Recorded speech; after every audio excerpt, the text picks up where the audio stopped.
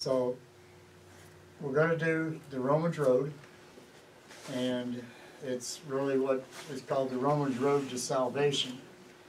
And as we go through it, you're going to notice that your handouts are a little bit different than what we have here, because I did the handout first, and then when I was working on this, I added a little bit to it, but you'll be able, there's some room at the bottom, you can write down some stuff if you want to. So, the Romans Road lays out the plan of salvation through a series of Bible verses, all from the book of Romans. So you can lead somebody to Christ only using the book of Romans. So it's pretty cool. So when arranged in order, these verses form an easy and a systematic way of explaining the message of salvation. There are many different versions of the Roman Road with slight variations in the scriptures that's used and stuff. So the one that I handed you, as I said, I've added some to it at the end of it. But if you find another verse or maybe you want to add to these verses or something that you want to use, as long as it stays in the book of Romans, it'll be okay. Yeah, it could still be part of the Romans Road. The basic message and the method is the same. And that's what we don't want to get away from is the simplicity of it and the message and the method. A lot of people memorize and use the Romans Road from memory. I don't, for two reasons. One, I don't have that good a memory. And the other is, I think it's important to open the Bible and show people what the Bible says. Now, if you have it in your memory and you can use verses here and there and say, you know, but when you get to the point of getting serious with them, I think it's always best if you can open the Bible and show them, okay, this is what I was talking about. Right. And take them through the verses. I like Romans 5:8 to go with it too. It's in there. Yeah. Is it in there? Absolutely. What I do miss it? Yeah, there it is. I did. I looked over it. So, where was that at? So anyway, you can use it the way that you want to use it, you know. And I'm going to give you some ideas as we go through here, but it's not, what I'm saying is not etched in stone, because the Holy Spirit of God will lead you to use verses as He leads you, but this is a really good format to keep you focused. All right. So there's 5 clear points that I want to make as we're getting started here. The first one is, who needs salvation? That's the first thing we're going to talk about, is who needs salvation. Point number 2 is why we need salvation. The third point is how God provides salvation. So it's who needs it, why we need it, and how God provides it.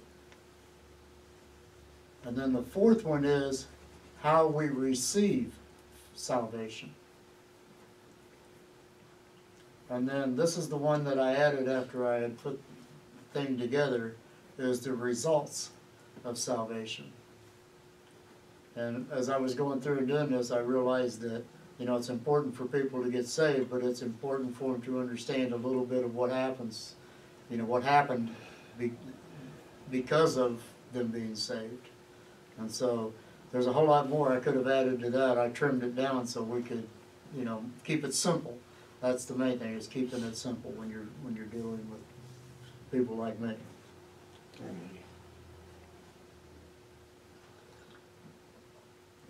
So, the 5 points: who needs salvation, why we need salvation, how God provides salvation, how we receive salvation, and the results of salvation. So, let's talk about the Romans Road of salvation. So, point number 1, everyone needs salvation because we have all sinned. Now, was that first point you said, who needs salvation? Yes, who needs it?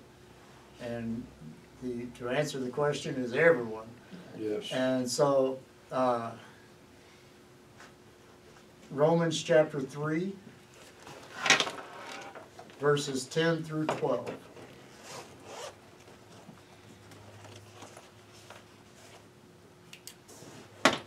Says, as it is written, there is none righteous, no, not one. There is none that understandeth, there is none that seeketh after God. They are all gone out of the way, they are together become unprofitable. There is none that doeth good, no, not one. So in that passage of Scripture, nobody is left out. I went through and I underlined when it says none, not one, and all. And it's 1, 2, 3, 4, 5, 6, 7. Was that, Daddy? I counted 7 times there in those 3 verses. That God makes it very clear that there is none, not a person, that doesn't need salvation. So it says, the Scripture says, no one is righteous, not even one person. No one is truly wise. No one is seeking God. All have turned away. All have become useless. No one does good. Not a single one. So that pretty much answers the question of who needs salvation. But let's don't stop there. Romans chapter 3, verse 23. Says, for all have sinned and come short of the glory of God. The word all is all encompassing. That's Romans 3:23. Romans 5:12 says, wherefore, as by one man sin entered into the world, and death by sin, and so death passed upon all men, for that all have sinned. So what we conclude at the end of this first one there is who needs salvation is all. Every person. Yes.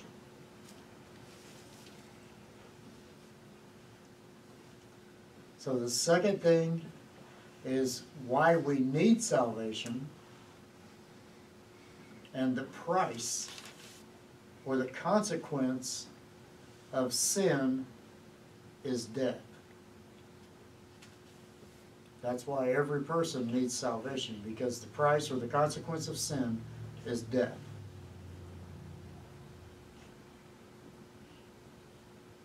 Romans 6:23. Yes. For the wages of sin is death, but the gift of God is eternal life through Jesus Christ our Lord. Yes.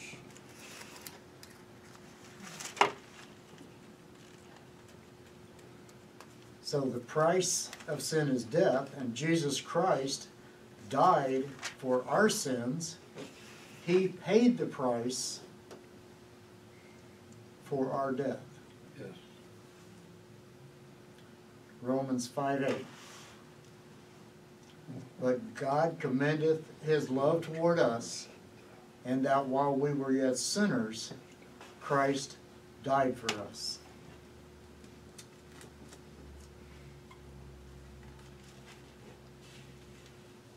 So we've seen that we all need it. The consequence of it is death, and Christ took care of it for us. Christ died for our sins. Point number 4, how we receive salvation.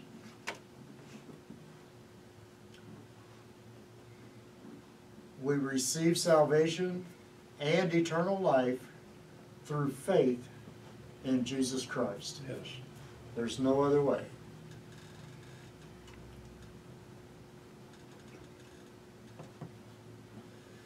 Jesus said, I am the way, the truth, and the life, and no man cometh unto the Father but by me.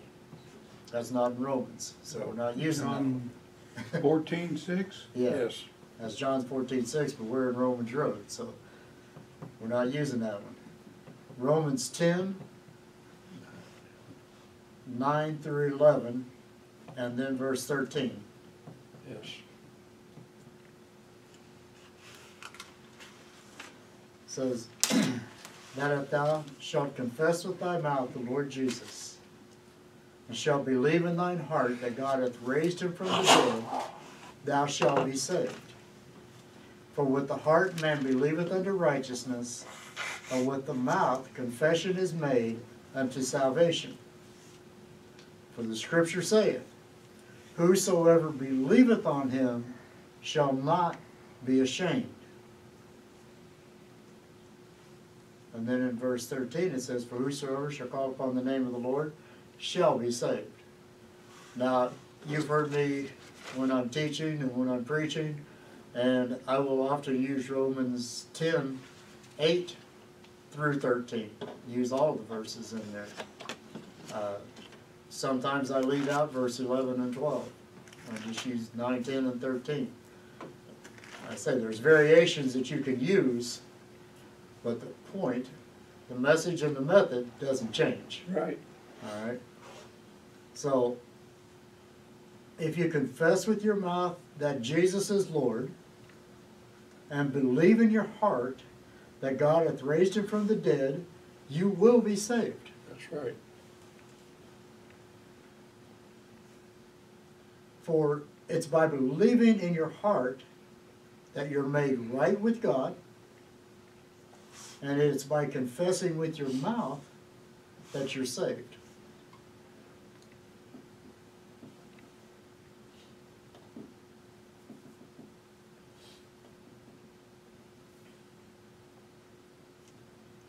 So, that's get you to the bottom of your handout there. So, point number 5 is the results of salvation.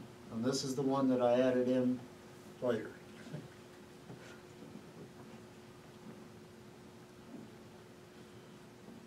Salvation through Jesus Christ brings us into a relationship of peace with God. Let me repeat that. Salvation through Jesus Christ brings us into a relationship of peace with God. Yes. Romans chapter 5, verses 1 and 2 says, therefore, being justified by faith, we have peace with God through our Lord Jesus Christ, by whom also we have access by faith into his grace, wherein we stand and rejoice in hope of the glory of God. Yes. What verse was that again? Romans chapter 5, verses 1 and 2.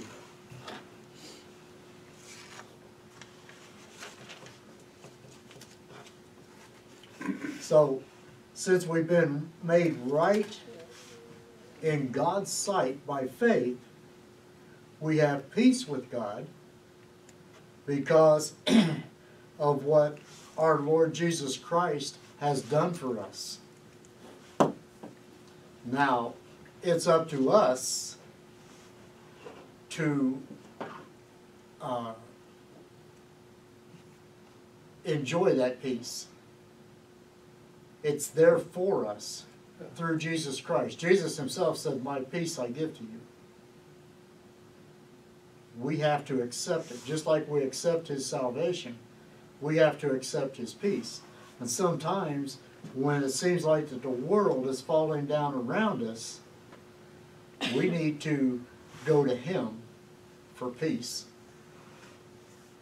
Because he's promised promised it to us.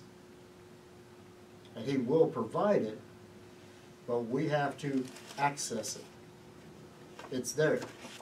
It's like if you had $1 million in the bank and you never used it, it wouldn't do you any good. But if you need a Coke, you can go access some of that money and get it. It's the same way with this promise of God for peace in our lives. It's there. We just have to withdraw it from our account. Does that make sense? Yes. So that's one of the benefits of salvation. Romans chapter 8 and verse 1 says, "There is therefore now no condemnation to them which are in Christ Jesus, who walk not after the flesh, but after the Spirit." Romans 8:1. The key to Romans 8:1 is that the believer should walk after the Spirit. That Spirit there in Romans 8:1 is a capital S Spirit. It's the Superman Spirit. It's the Holy Spirit of God. The verse says that there is therefore now no condemnation to them which are in Christ Jesus, comma, who walk not after the flesh, comma, but after the Spirit. So our spirit, our walk, I should say, after the Spirit and not after the flesh is what determines our relationship with God. We need to understand that verse because people use it wrongly. If you walk after the flesh, you're going to reap of the flesh, even if you're a Christian. Amen. Now, don't take what I'm saying wrong and go run down, oh, I can lose my salvation. That's not what it's talking about. It's talking about messing up your relationship. Yes. Messing up your relationship. And being ashamed at the judgment seat of Christ. And you don't want me to start on the judgment seat of Christ tonight.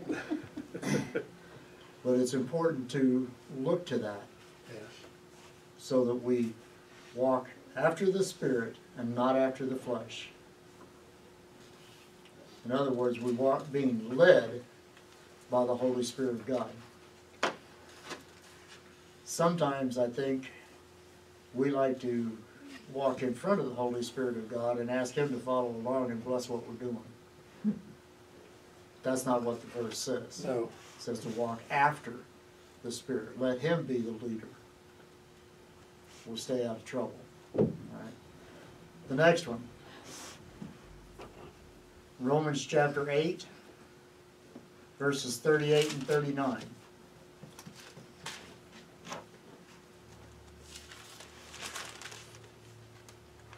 says, "For I am persuaded that neither death, nor life, nor angels, nor principalities, nor powers, nor things present, nor things to come, neither height, nor depth, nor any other creature shall be able to separate us from the love of God which is in Christ Jesus our Lord." That includes us. Yes, amen. It does. There is nothing that can separate a believer from their Savior. No matter what you come up with. No matter what you come up with, God is bigger, God is stronger, and God is better.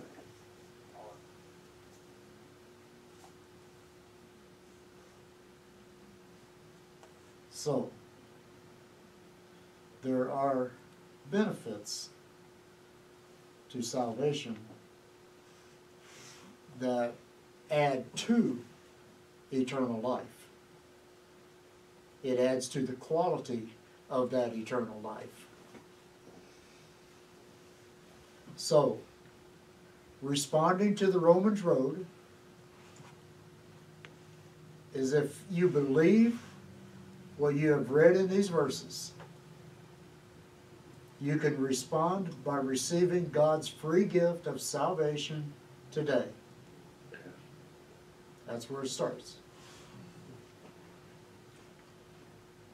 So here's how to take a personal journey down the Romans road. Admit you're a sinner. Understand that as a sinner, you deserve death. Believe Jesus Christ died on the cross to save you from sin and death. Repent by turning from your old life of sin to a new life in Christ. And receive, through faith in Jesus Christ, His free gift of salvation. Now, for anybody watching this on the video who has not accepted Jesus Christ as their personal Savior, I can't think of a more clear way to lay it out for you to understand the need that you have for Jesus Christ. So if you will just follow these 5 simple steps that I just gave you. Admit you're a sinner. Understand that as a sinner you deserve death. Believe Jesus Christ died on the cross to save you from that death. Repent from your sin by turning to Jesus Christ, asking Him to come into your heart and to save you. Receiving Him through faith, His free gift of